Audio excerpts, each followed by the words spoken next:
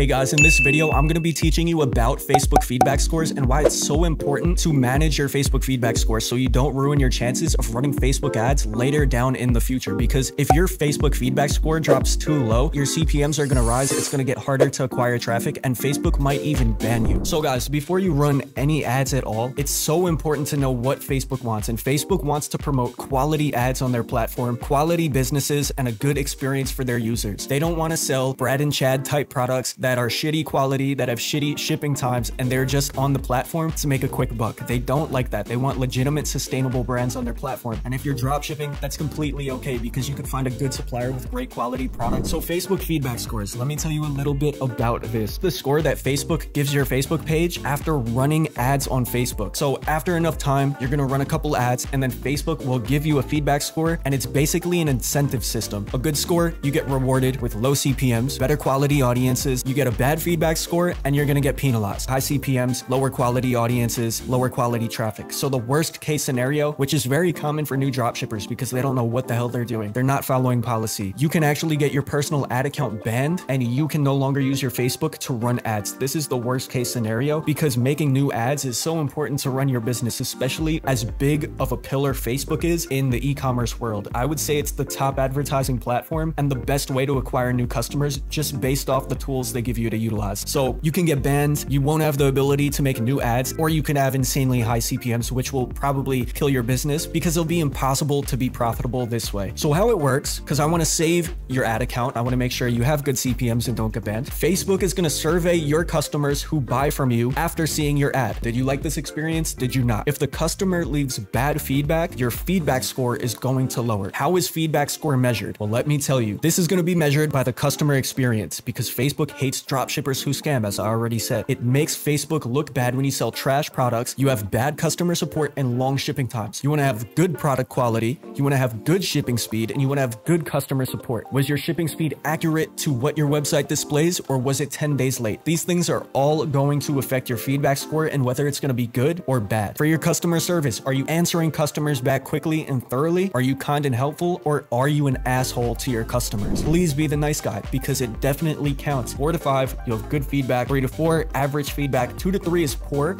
and this is a danger red zone. 3 to 4, it's okay. When it drops below 3, your CPMs lower a lot. But if you're in the 4 to 5 range, your CPMs are going to be really good. Good quality traffic is going to come in, and you're probably going to make a lot of good sales if your marketing is on point. 1 to 2, you're under the penalty, and then 0 to 1, your ad account is disabled, so you can read all the text in between. You can stop this video, pause it, and just read it out. But maintaining a great feedback score, this is how you're going to do it. So great quality products, get faster shipping times as soon as possible. You ideally want it to be under 12 days. That's going to be ideal. And you want to provide great customer support. Like if they have problems, solve them. They get trash quality products. Maybe it was an error, send them a new one for free or something. Make your customers happy and you don't have to worry about these problems. A good feedback score will be in the green. This is a 5. This is amazing. You have a high feedback score. You're going to get great CPMs, good quality traffic. If it looks like this, you got to do something about it. And this is very bad. A 1.8, your business is on the way to becoming a failure. These are ongoing action items. You should want to conduct business ethically, give your customers the best possible experience that they can ever have because they'll come back again and again. Sell the best products, have great shipping times as good as you can get them, and the best customer support possible. You nail these 3 things, guys, you're going to make a lot of money. You'll have a successful business. And yo, if this video helped you out, drop a like, subscribe to the channel. And if you didn't already, click the link down below to get into our e-commerce Skype group. We talk about great topics in there. We go back and forth and we all grow together. So click the link down below if you want to join the Ecom Lord Skype group. But yo, I will see you in the next one, guys. I hope you liked this video. If you did, once again, like and subscribe, but peace.